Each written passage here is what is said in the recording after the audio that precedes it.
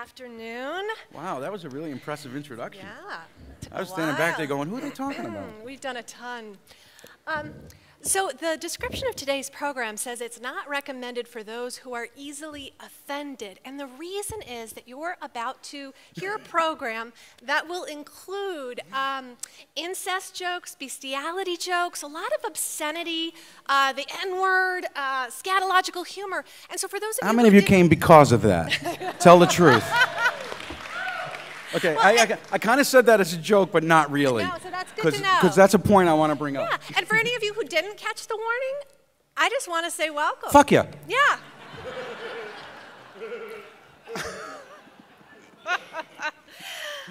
So, Paul Provenza, very excited to be here.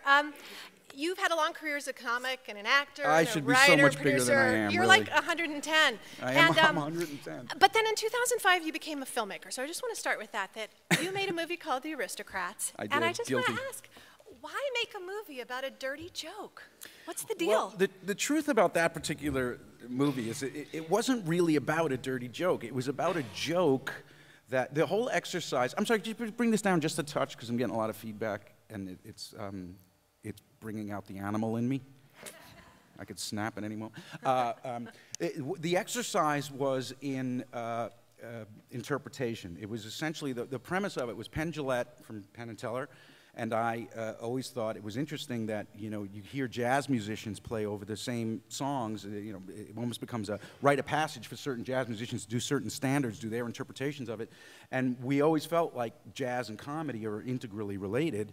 And so we thought nobody's ever done that with comedy because in their own work, people don't do the same material over and over. So we thought, what would be the perfect joke for this exercise of having everybody interpret a joke their own way? And the first one that popped into our heads was The Aristocrats because it's a setup and a punchline and the middle is wide open. That's really why we chose the joke. And there aren't many jokes like that. I'm sure if we had given it a little more thought, we might have been able to come up with another.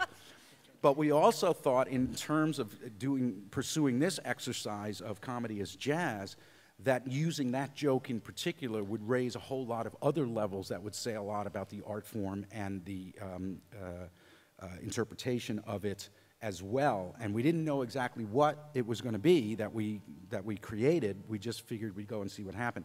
So that's really why we chose the joke. We didn't set out to go, let's do the most offensive joke possible by as many people. We said, let's examine a jazz format for comedy, and it happened to be the filthiest joke in the world. Ever. Yeah. So I want to read just a few sentences from the New York Times review of your movie. So A.O. Scott said, The Aristocrats is an essay film, a work of painstaking and penetrating scholarship, and as such, one of the most original and rigorous pieces of criticism in any medium I have encountered in quite some time. It is also there's your New York Times for you. It is also possibly the filthiest, vilest, most extravagantly obscene documentary ever made. So I just want to say kudos for that. My mother's very proud. Yeah, I'm sure. So I want to show a clip from The Aristocrats, so we're all on the same page here. So buckle up. So the joke's not usually told in front of audience. This is part of the premise that Paul takes us backstage, comedians telling this joke to each other, and the lore and the legend and the practice of this joke. But this clip is a time in which one of the unusual circumstances in which the joke is told for an audience by Gilbert Gottfried, and it is told in a very unusual moment in time. So, well, the audience in front of which it's told is the Friars Club. Yeah. It was a Friars roast for Hugh Hefner, so it's not really a general audience. No, it's an audience of comedians. So it's an audience of people who are sort of aware of the phenomenon of it. But it was about 3 or 4 weeks after September 11th. Yeah. Which was a very odd time, almost existential for comedians, because the clubs in New York were actually calling each other, you know, weeks later going, are you opening this week? I don't know, what are you doing? So there was this existential place of, should we be allowed to exist and do what we do yet? You know, very odd, very weird, and there were a lot of questions about it. And this actually was a performance that kind of broke that a little bit, and what you see is the audience reacting, basically sort of like bursting a bubble. I mean, it's more about the fact that we're laughing at stuff we're not supposed to laugh at, but it's not the thing that we're not supposed to laugh at, so it kind of bridged the gap a bit. And then shortly after this, the Onion came out with their, or around the same time, maybe even a little before, the Onion came out with their post-9/11 issue, which was brilliant and really deft in terms of acknowledging and addressing what had happened in a way that is funny, but also really heartfelt and genuine. And not mocking of victims. You know, it didn't pick the wrong targets. And so this was a point in time that kind of like things got back on track in terms of us not knowing whether or not it was quote unquote time to laugh. Yeah. Well, let's go ahead and let's play the. Well, I just have to tell you one other thing, that before this, Gilbert had done a joke. The host of the event was Jeffrey Ross. Yeah. Rob Schneider had come on, done a set that didn't work. A lot of people were doing material that didn't work, not because it was about anything wrong, just because everybody was sort of morose, and nobody was really in the right headspace. And by the way, this event was a charity for victims of 9/11. They raised over $3 million. But Rob Schneider had done a set, didn't do well, and then Jeffrey Ross came on to take him off and said, "Thank you, Rob. Really." Haven't we had enough bombing in this city already? Yeah, he talks about that in the clip. Yeah. Okay, so he does talk about it in the clip. But then Gilbert comes up, and he opens with a piece where he just goes, he says, I have a flight. Oh, yeah, he does talk about it. He'll tell you about that in the clip as well. So I'll just shut up, and that's the context. Great.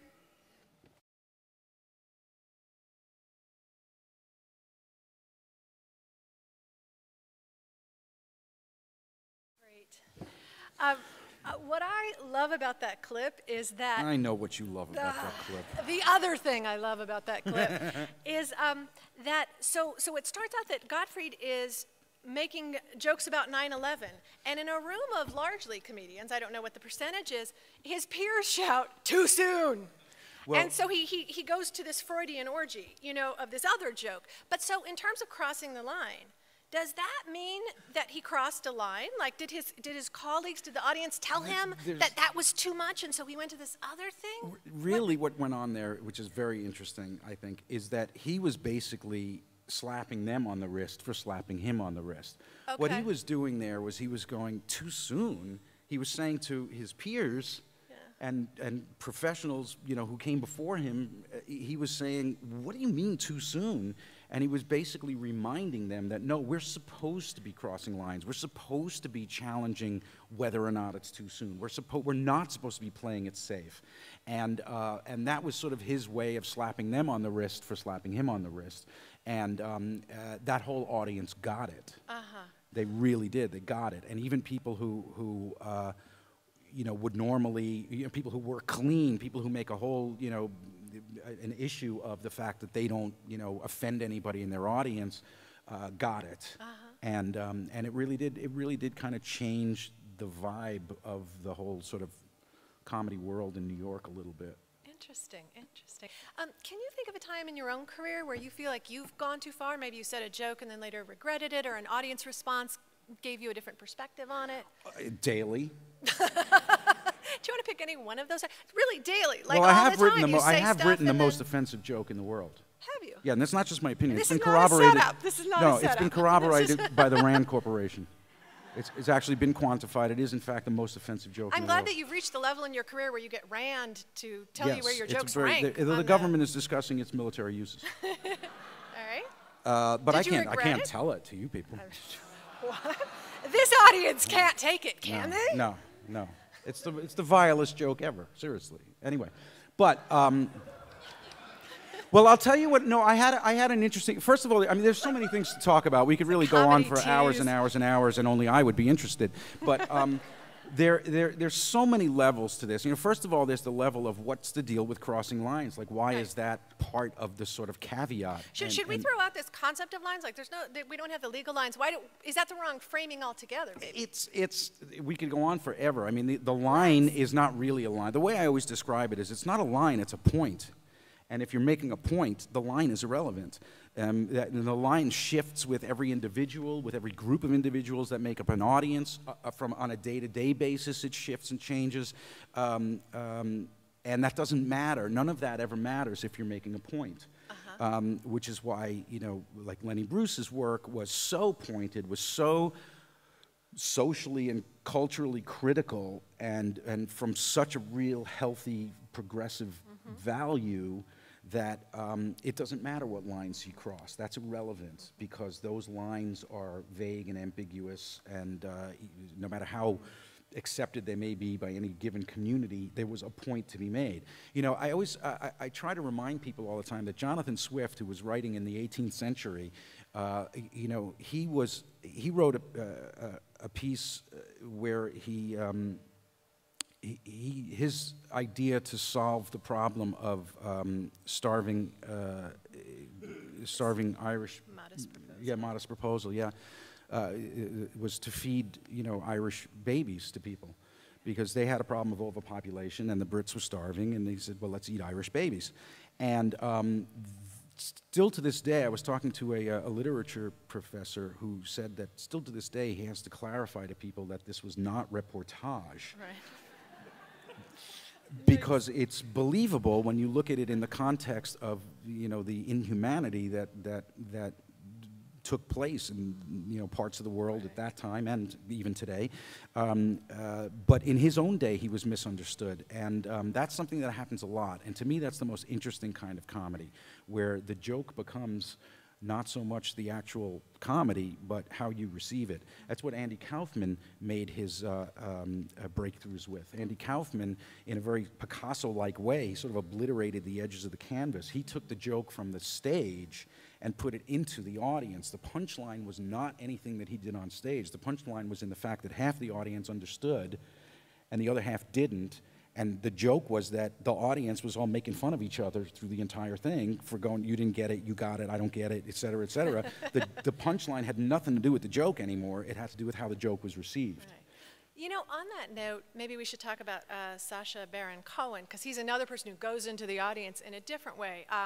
The comedian who made Borat and Bruno, and in that sense, he's playing a character and going out and interacting with people, and the humor, some would say, comes from the reactions of the people to him. Should we look at the clip, or? No, let's just think about it. Let's just think. Remember back to seeing that. Yeah, let's watch it. This is supposedly track 4. Let's watch a clip of from Borat. Bruno comes out Tuesday. Sorry, I couldn't They don't kiss you. No, why not? The people that do the kissing over here are the ones that float around like that. Are they all a Yeah, stay away from them that kiss. Okay. You don't want no about kissing. In my country, they take them and they take them to jail and finish Take them out and hang them. Yes. That's what we're trying to get done here. High five. Thank you. Ladies and gentlemen of Salem, Virginia, would you please give a warm American welcome to a gentleman who has come all the way from Kazakhstan. And we are honored to have singing our national anthem. Ladies and gentlemen, Borat Sakhiev.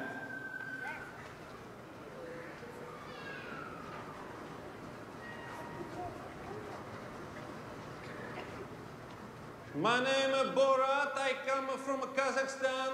Can I say first, we support your war of terror. May we show our support to our boys in Iraq. May USA kill every single terrorist.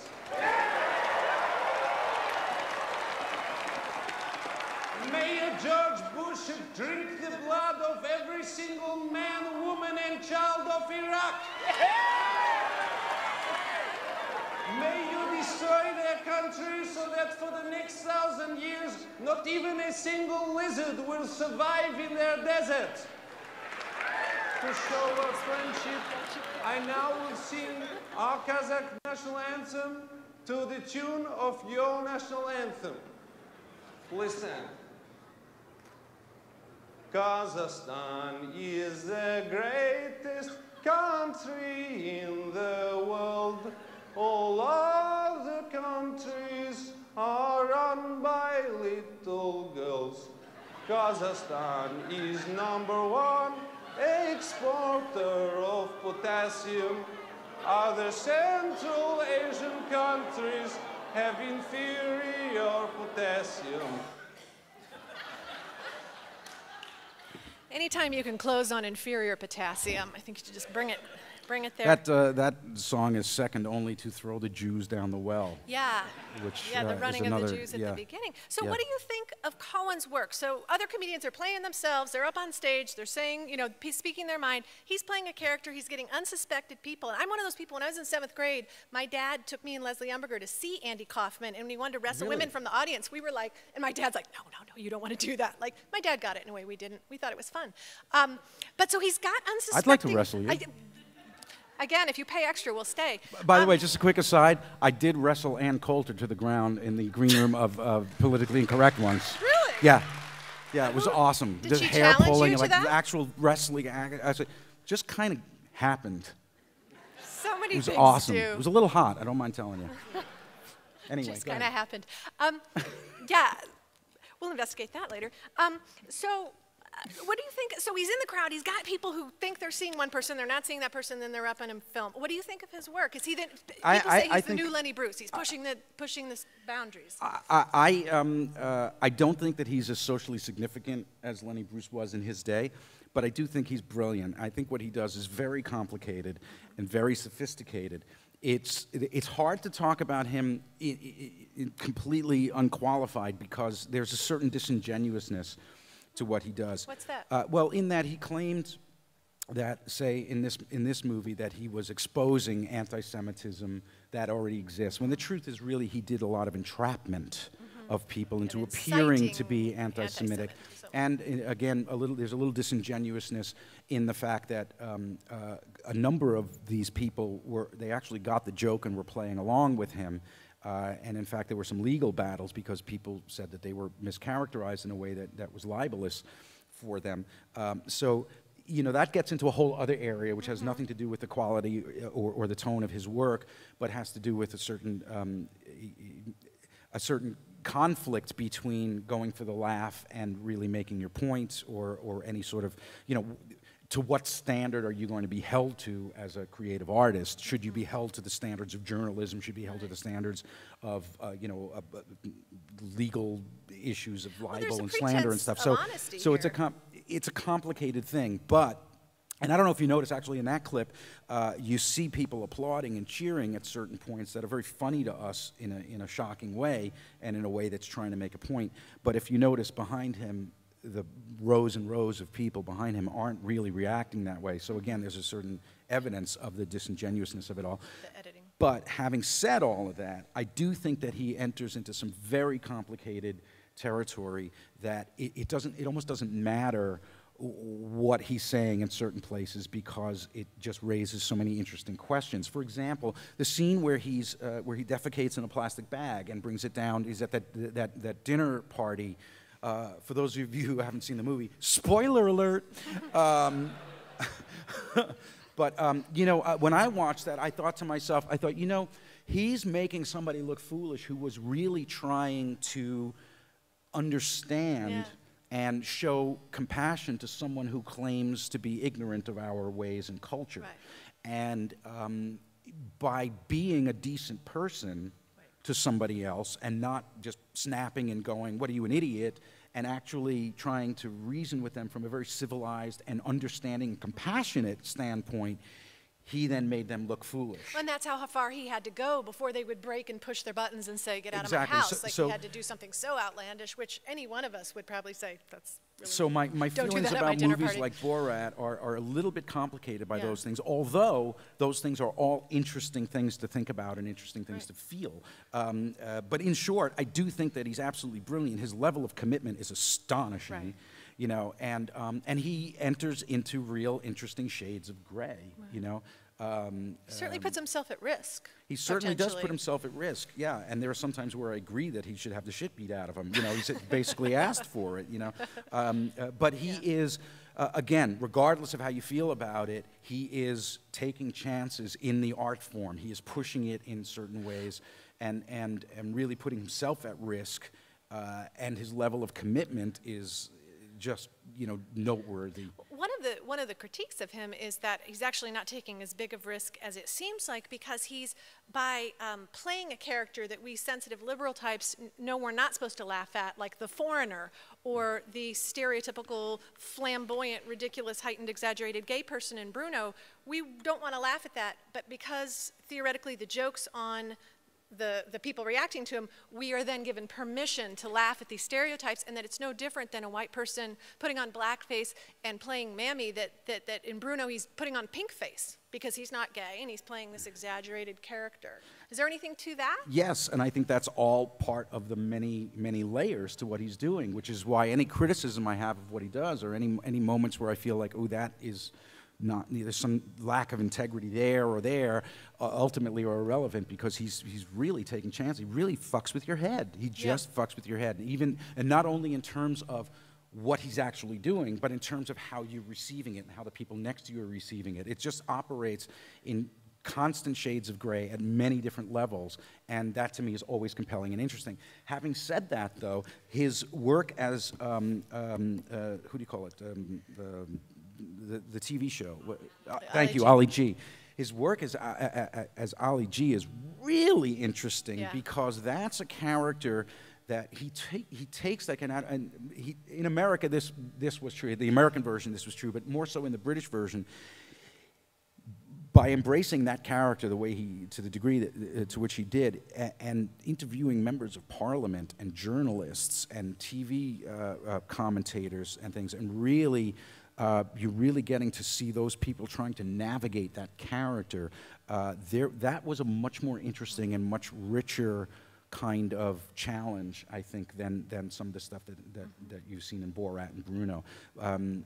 But again, that's just to speak to really that he is a guy with a vision. He is a guy who is working within the art form of comedy with a vision and with an understanding of an art form and with an understanding of its limitations and what's already generally accepted and what is possible or what might be possible, or so I give him all kinds of slack for hitting or missing any given marks, because he is really doing some bold work. Yeah. I mean, he's really operating on a lot of levels. I truly believe that his is the kind of comedy that you could do a thesis on if there were a course in college respecting comedy as that kind of an art form. I think it's that complicated. Interesting. I want to go to what I believe is track 2, the Chris Rock clip, because we've talked about this shift from legal standards and legal lines that we've gotten away from to cultural norms. So in the case of the Aristocrats clip, we saw sort of where it's a topic like 9/11 or if it's obscenity and the audience deciding. And in this clip, Chris Rock, actually in the middle of his routine from Kill the Messenger a year ago, talks about what he thinks some of the lines are. And I just want to say the reason he's in 4 different outfits is it was taped in 4 different concert venues. It's not that I edited it to have him say something he didn't really say. So let's try to play that. Race, man, big, man. We live in a crazy time, man. We live in an insane time, man. We live in a time where if you say the wrong thing, you in trouble. This is the first time in the history of the world where white men actually have to watch what they say. White men are getting in trouble for saying the wrong words, man. It's unbelievable, man. And a lot of white guys, hey, man, that's not fair. You can say whatever you want. You can say nigger. Yeah, when I last checked, that was the only advantage I had to being black. You want to switch places? You scream nigger and I'll raise interest rates.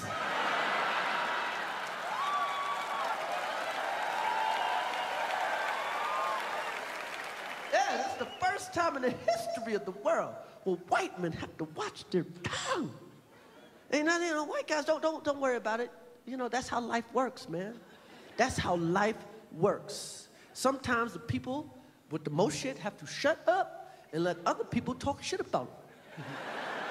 That's how life works. That's right. Sometimes the people with the most shit get to say the least shit. And the people with the least shit get to say the most shit. So if you want to say most shit, get rid of some of your shit.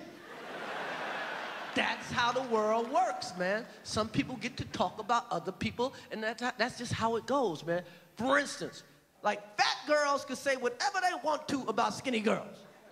Fat girls could talk about skinny girls all day long. Fucking skinny bitch, fucking skinny ass, anorexic, bulimic, fucking regurgitating bitch, fucking Cheerio belt-wearing bitch, salad-eating motherfucker. Hope she chokes on a crouton. But skinny girls can't talk about fat girls. Just me. Look at these big bitches. Do they freebase gravy? So it was just funny to me that in the middle of his routine, he kind of lays down, like, here are the rules of who gets to make fun of who. And I just want to ask, is he right? Can you only joke up? And is it true that the people underneath, whatever pecking order you establish, can say anything they want? I happen to agree. Right. I happen to think he's 100% right. As my friend Patrice O'Neill puts it, black women can say any fucking thing they want. White women can say the next amount of shit. Then black men and white men can't say shit about anything. And that's really how it plays out. And that's how you're living your life. That's how your credo now for your art. You can't say shit. I don't consider myself a white man.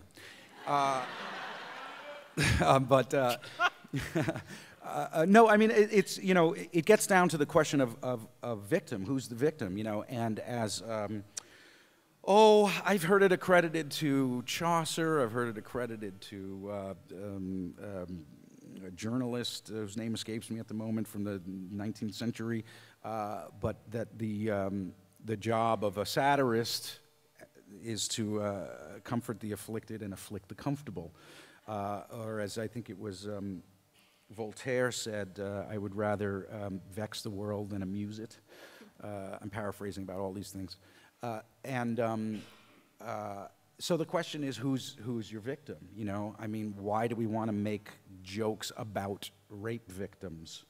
Why do we want to make jokes about why do we want to make jokes about people who are suffering and who are more unfortunate than we are, or people who are victims of a power structure? What's the point of that? Well, it's like anything else. I mean, if you're Wagner and you're an anti-Semite Nazi, do you want to do, music about that? Or do you want to do, if you're Leni Riefenstahl, do you want to make a film supporting the Nazi regime? Or do you, as a human being, with your own artistic integrity, choose not to put that forth? And the same standards apply across any art form, pretty much anything you do, So yeah, there is that truth to it.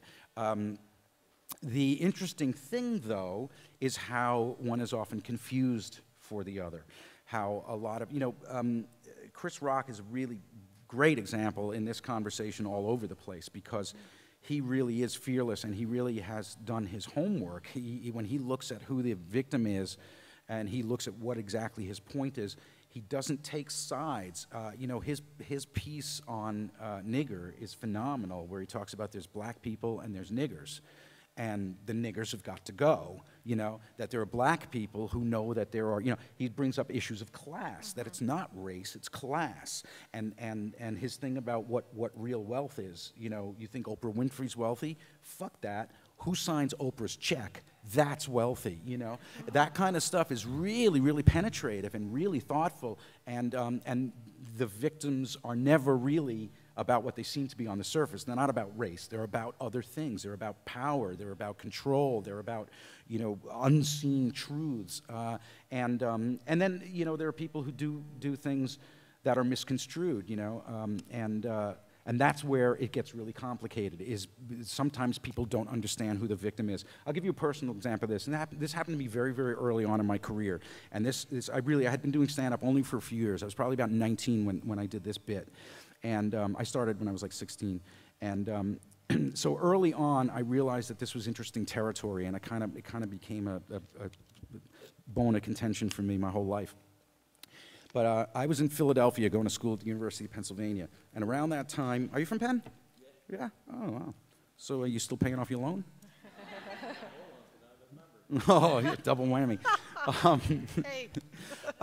At the time in Philadelphia, there was a local story about a guy named Jojo Giorgiani. And Jojo Giorgiani had been arrested and convicted of raping a 12-year-old girl. And he was in prison for several years. So you immediately thought this is going to be hilarious. A little. No, but here's my point. He was convicted of raping a 12-year-old girl, and he was in jail for a few years, and he was released because his lawyer successfully argued that in putting him in a jail cell was cruel and unusual punishment and therefore unconstitutional because Mr. Giorgiani weighed 400 pounds. Exactly. Don't you intuitively sense there's comedy in here somewhere? So my joke was, oh, I see how this works. He rapes a 12-year-old girl, and all of a sudden we're worried about him being in a tight place.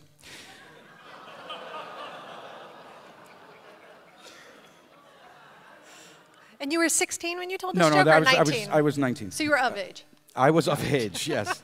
But here's the point. You guys had a very mixed reaction, okay?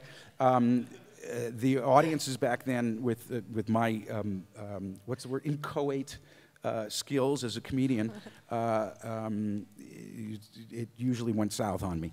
And, but it perplexed me because the values in the joke and the victim in the joke are all right and righteous, and I stand behind them. What I'm basically saying is, who gives a fuck that this guy is uncomfortable in a jail cell? He raped a 12-year-old girl. Right. But just by hearing in a joke format, rape 12-year-old girl, you know, immediately the judgments go, nothing about this is going to be funny. Now, you all here felt that as well, but you also, many of you, most of you, I would venture to say, balanced it with, oh, you know that this is what's going on there, and you see your way through it to understand the point. But audiences very often don't do that and can't do that. And since the rise of political correctness as a doctrine, nuance and irony and subtleties are really not appreciated. And that's one of the interesting cultural and social negatives about PC culture, and again, I'm using a very broad general term there, and I should really clarify that, which I will later on. What's happened is, as Bill Burr, a phenomenal social critic comedian, said, we've basically given psychopaths a roadmap to navigate it. You know, you could go to a dinner party and say the most horrible, racist, hateful things. We see politicians constantly engaging in intelligent rhetoric that is absolutely, purely 100% racist, and they're okay because they haven't said certain words. They've done it correctly and appropriately. So we've ended up sort of backing ourselves into a corner as we head towards a very laudable and well-intended, you know, cultural shift.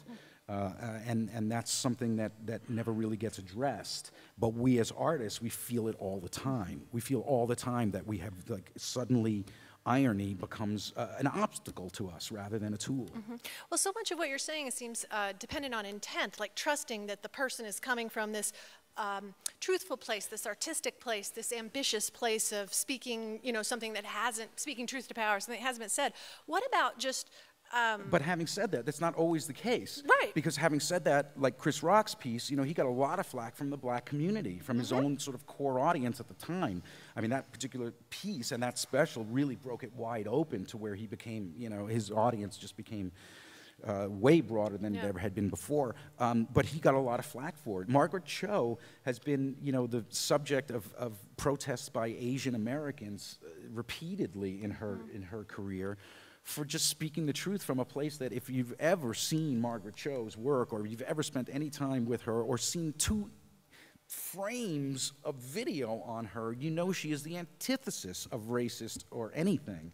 You know, she is just a complete love and peace freak, you know, and it's genuine, and it's sincere, but because she did an impression of her mother that some Asian Americans felt was a racist portrayal. The fact that it's her mother, who she loves, who she grew up with, and the fact that her mother actually fucking sounds like that becomes irrelevant. So it's an odd place that we're in. All right. I think, should we open it up to the audience and Absolutely. get some questions in? We have about 15 minutes, and I just want to, if there's topics you guys want to talk about, make sure there's an opportunity. Yes, he was, actually, and we spoke to The Buddy. question was Buddy Hackett still alive when the Aristocrats was being made? Yeah, of course, he was one of the first people we thought of that we had to get in the thing, because actually there's a great story about Buddy Hackett's and the Aristocrats joke. Yeah, well, we spoke to him on the phone. First, he was very, He actually died in the process of making the movie. So when he said he really wasn't feeling well and didn't really want to be on camera, you know, we can't really bitch about it because he went and fucking died and proved it. But he did do it over the phone, which was entertaining. But Buddy Hackett actually. Here's a great story, and it gets personalized. When I was a kid, I was watching Johnny Carson, and every time Buddy Hackett was on, it was an event, right? And I don't know, he would just tell stories or just be Buddy Hackett. It didn't seem like he was doing material or anything. He was just being funny Buddy Hackett. And one time he was on, and they cut away for a commercial, and they came back to Johnny, just his head on the desk and pounding and weeping, and the audience absolutely in hysterics. And they'd cut to Buddy Hackett, and he would just be sitting there, you know. And it was like 2 minutes. They come back from a commercial to 2 minutes of nonstop laughter, and never addressed it. And So I always wondered what the hell was going on there. And when I had the chance many years later, in 1983, I mean, this was probably in 73, 72, maybe that this happened. In 1983, I got the chance to do the Tonight Show, and for the first time, and I'm waiting behind that curtain, and the stagehand, who always opens the curtain for the comedian to go out and hit his mark, had been there for like 30 years. And I'm waiting for, you know, the commercial to end, and I'm about to be introduced, and I say to the guy, I go, "You've been here for 30 some odd years?" He goes, "Yep."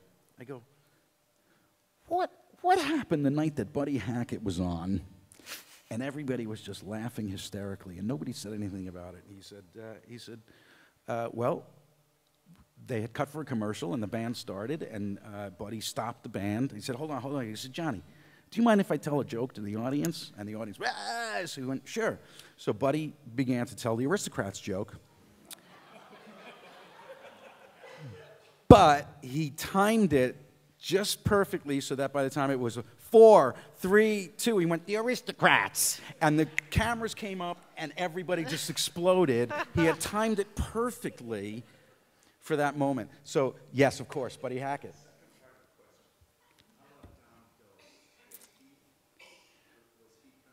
Was Dom DeLuise contacted? I don't know if I spoke to Dom DeLuise about this, but have I got Dom DeLuise stories for you later. I'll say that. All right. Other questions? But also Rodney is another one that we really wanted in, but he was not very well either. Paul, I know you've worked internationally. I don't know if you want to talk about the lines in the Yeah, that's different interesting countries. too. I Yeah. mean, I've spent a lot of time working around the world, everywhere from doing stand-up to a massive community, a worldwide community of English-speaking expats that are everywhere in great numbers. You know, and there's usually an English-speaking radio station wherever you are somewhere. So really, one radio interview, and everybody knows you're in town, and they'll come and see you. Everywhere from all throughout the Middle East, Qatar, Abu Dhabi, Kuwait, to Hong Kong and Beijing and Shanghai and various little small towns in China and Australia and New Zealand and all through Europe. I have dates coming up in Switzerland actually in a couple of weeks. Mark your calendars. And it's English-speaking audiences. They're Americans, Canadians, Brits, South Africans, Australians, all very different cultural backgrounds, very different socioeconomic backgrounds, all working overseas. Really worldly. I mean, they have their own sort of cultural filters. Also, they all know American culture because they all get every television show and movie. But they've also lived around the world, so they filter it through a certain worldly perspective. And they're amazing audiences. And sometimes when you're working in certain parts of the world, they understand that there are lines there that aren't traditional for us, like a lot of countries in the Middle East, even a country like the United Arab Emirates, which is a very, very light fundamentalist country. They all have an entirely separate world for Westerners because they depend on Westerners for business, for finance, for all sorts of stuff. So they have accommodated Westerners, and there's a whole world of bars and nightclubs and restaurants and things that Westerners go to that their own people aren't allowed to go to, where you're allowed to drink and do whatever. And there are these comedy events. They will send spies in just to make sure, from the Ministry of Culture kind of Orwellian-sounding offices, just to make sure that you're not violating the most important thing, which is that you're not criticizing Islam. I have 2 friends who were actually deported early the next morning after having crossed a line like that. What's really cool about it, though, is that the English-speaking audience knows that this is the case there, and they really get a kick out of what's the most fun for a comedian in this day and age, where really there's no danger in doing comedy here in America. I mean, there's danger in terms of how the audience will react, or maybe your career can get hurt if you're at that particular profile, but there's no real danger. Like when Lenny Bruce went to jail and George Carlin had to go to the Supreme Court to defend his First Amendment rights, there's none of that really exists here at all anymore. But over there, you can go to jail, you could lose a body part. And that audience knows that you're really in dangerous territory. So it's really fun to try and do material that's anti-religious or is about Islam that they know you're really not supposed to, and everybody gets this sense of you are really walking a tightrope without a net here, and it just charges everything in a way that you'll never really understand until you're a comedian. It's really like bungee jumping. It's awesome. The issue with Michael Richards a couple years ago, we heard about that, but in the journalistic point of view, do you know anything about, what the hell was he thinking in terms of... I happen to know a lot about it because... And maybe share what that was for anyone who wasn't aware of the controversy with Michael Richards, the guy who played Kramer. Well, actually, there's a phenomenal YouTube piece where somebody did a dance mix of Michael Richards' implosion at the Laugh Factory. Does anybody not know what came down there at why don't you tell the folks?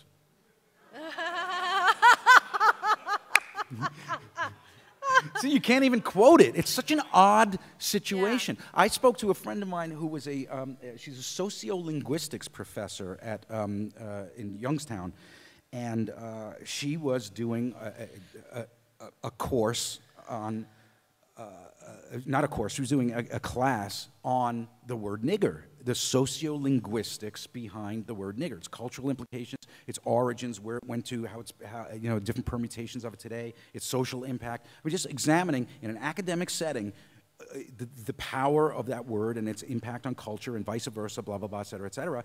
And she was fined and suspended for saying the word nigger in a sociolinguistics lecture about the word nigger.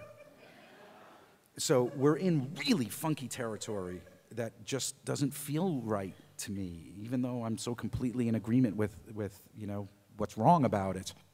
Mm-hmm. But anyway, let me just finish the Michael Richards thing. The Michael Richards thing's way more complicated than the news made it out to be. First of all, the conventional wisdom on how that all played out ultimately in our world, in the world of comedy, is that what's really tragic is that Michael Richards became the poster child for 250 years of racism in America, which is just inappropriate. And at the same time that Michael Richards was getting coverage on the front pages of newspapers around this country, the fucking Jena 6 was actually happening. And more people knew about Michael Richards saying the word nigger at a comedy club in Los Angeles than knew that people were hanging black people in America in 2003, whatever it was.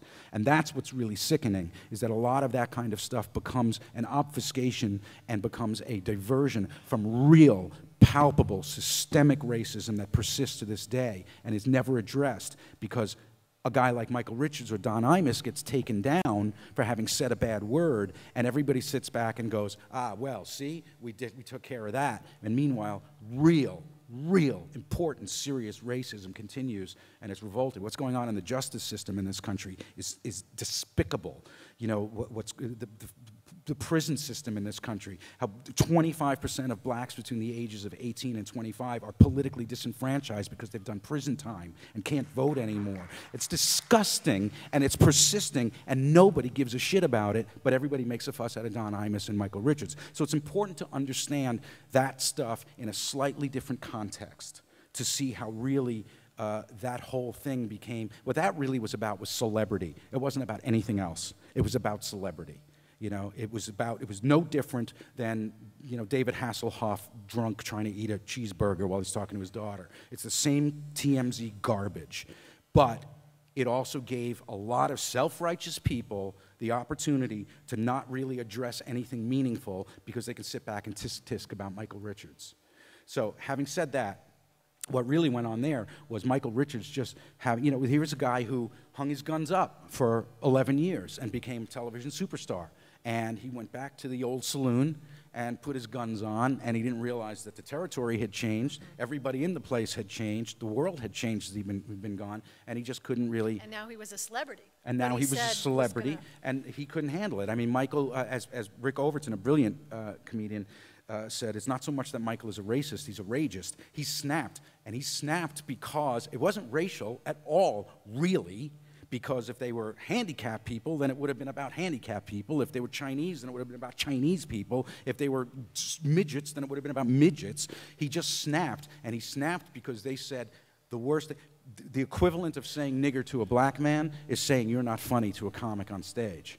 And he just snapped, and he went down the road of he went nuclear with it, basically. That he tried to do something that if you were deft, if you hadn't hung your guns up for a while, if you had a sense of skill, if you were in shape, if you had the ability to really read the room and understand it, you could say anything that you want. But he didn't have those tools at his disposal, and he tried, and he fucked up. But it wasn't about what everybody claims it was about, and the fact that he became this poster child for racism. The truth is, if he weren't a celebrity, I bet you if you went to every comedy club in America that night, you would have seen that same incident 7, 8, 10 times. It just happens, and it doesn't mean as much. But what's tragic to me is how people made it into anything more than just a comic screwing up show, as if it mattered. As if it made a difference to what really matters with race in this country. It's despicable. I want to ask, we're almost out of time, but I want to end on this. So you are someone who's, obviously involved in both making art and criticizing art and in interviewing artists. You have a new book called Satiristas coming out that talks about 50 satirists and interviews them about their work. So you're obviously a very liberal, open person. What offends you? Jews. And on that note... What? Well, yeah, I guess, what offends me is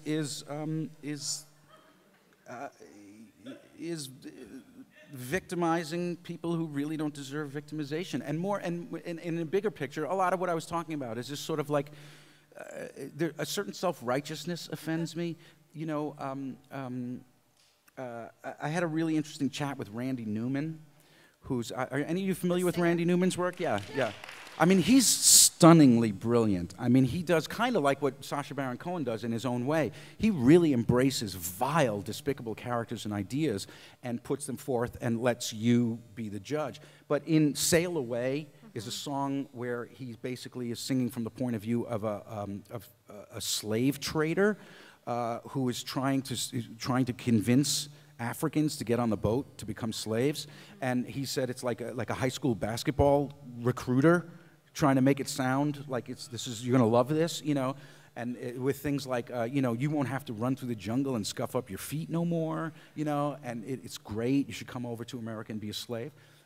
Really disturbing stuff, with these beautiful lilting songs, and you find yourself singing along. He has a song called Rednecks, which is, it's just heinous, the things that the protagonist of the song, the character that he's portraying as he sings it, is saying. And people, it's like a toe tapper, and you're like, yeah, the niggers are free to be put in a cage in Roxbury, and yada, yada, yada. It's really disturbing what happens to you with it. But that is from the point of view of a redneck racist. And the approach in this that he's making, and very complicated stuff, is the redneck is singing about the hypocrisy in white liberals.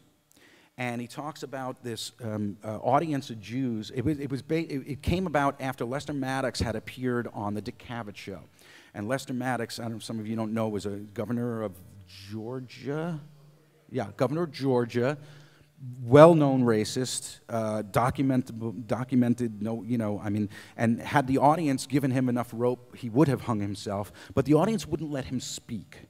And so this audience of, as this redneck describes it, New York Jews, you know, refused to let Lester Maddox speak, as if they all had black friends at home, you know? And so this redneck character is taking issue with the self-righteousness of New Yorkers who think that they're immune, when, as he goes through the song, he talks about, yeah, maybe down south we're too ignorant to know that the nigger's been set free up north. And then he goes, yeah, but the nigger's been set free up north to live in cages in Watts and in the South Bronx, and live in the cages of poverty in Roxbury and Boston, living in, you know, and it's really interesting. And what he was trying to say is that none of us, when it comes to race in America, none of us have the moral high ground, and that we're all responsible. And for those people to say, Lester Maddox, he's a bad person, we're okay because we're criticizing Lester Maddox, is part of the problem, you know? And very touchy, dangerous area to get into.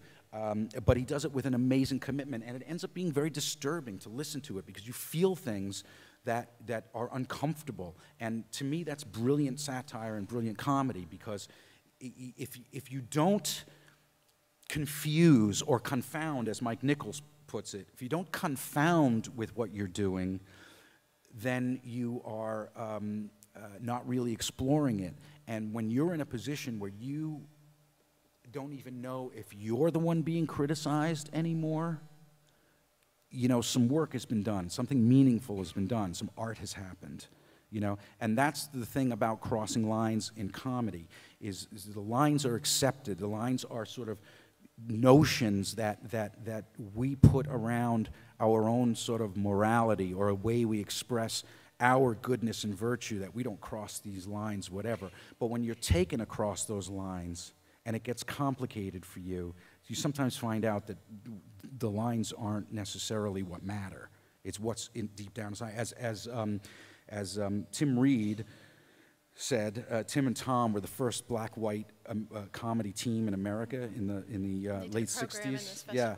Oh, did they? Oh, they're so interesting, aren't they? Anyway, you know, Tim Reed says, you know, yeah, the Supreme Court can force you, if you're a racist luncheonette owner, the Supreme Court can force you to serve black people, but you're still going to hate black people. So really nothing's been accomplished in terms of you and your morality and your ideas, you know? And that's what Crossing Lines does. It puts you into the area that's uncomfortable for you, and sometimes what you find there is not as cozy as you thought it was.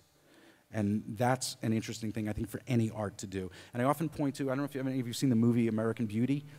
There's a beautiful scene in American Beauty where the odd, quirky kid who befriends the teenage girl, he's showing her videos that he made, and he's doing this video of this garbage bag swirling around, and you know, just garbage swirling around, and he sits there and he muses on how beautiful it is. And so he has, like, and she's looking at him like, wow, you're weird, but she's getting into his head, and we realize that the reason this guy is so odd and why they connect is because he sees beauty in something that everybody else thinks is just a social blight, litter, trash. But he's found a moment of beauty within that. And I think the greatest art does that. That what is dark or ugly or evil or any of those things, if you can turn it into something beautiful, I think you've done a little something good for the world. And a laugh, I don't care what the source of it is, a laugh I think is just fucking beautiful. And on that note, thank you. Thank you.